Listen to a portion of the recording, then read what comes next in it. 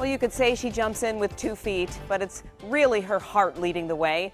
Our person of the week is a teacher at Detroit Academy Arts and Sciences who has made it a mission to focus on her students' feet so that they can stand tall. So what's your sum? Inside classroom 313 How many zero pairs do we have? is this Detroit math teacher 2. who added the love she has for her students with a need to equal an effort that gives kids the confidence to walk with pride. When I started teaching, I was about 22, 23 years old, so I was really close in age to them at that time.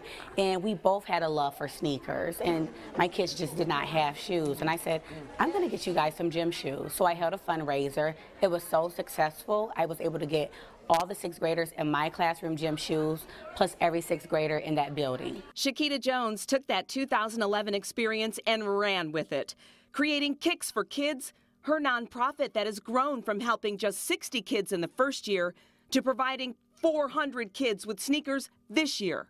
It's so amazing when you give the kids shoes. Miss Jones, I can run faster, I can jump faster, just the self-confidence.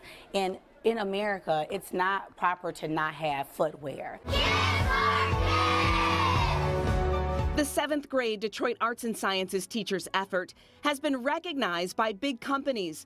Under Armour donated shoes for her Sneakers for Scholars giveaway at Puffer Reds in Ypsilanti.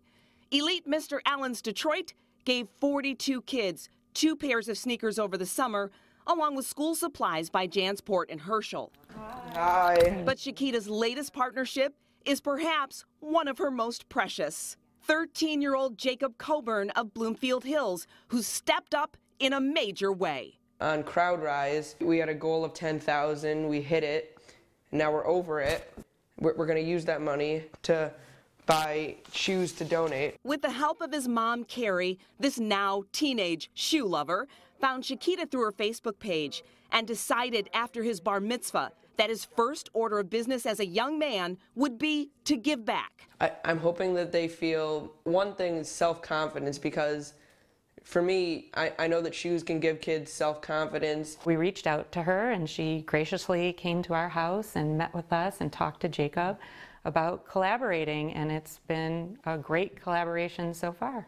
We're really lucky to have met her. And when we told Shakita she is our person of the week, like the caring teacher she is, she, of course, took 2 steps back. Just for him to want to give back and donate to kids that are less fortunate, to not only think of himself, especially as a 12, 13-year-old young man, that's very, that's very remarkable and honorable. A humble, sweet lady. JacobsKicks.com, they upped their Crowd Rise goal to $15,000. Every penny will go to buy shoes to help Chiquita's Kids for Kicks Foundation, and the boys from the Methodist home in Redford will get that donation this time. But Chiquita comes from a long line of educators. Her aunts, her grandma taught in Pontiac for 30 years, and so kids are her passion, and making them feel good is her passion. She says their minds feel better. It's great work, and I love to see the collaboration. That's great. Yes, very nice.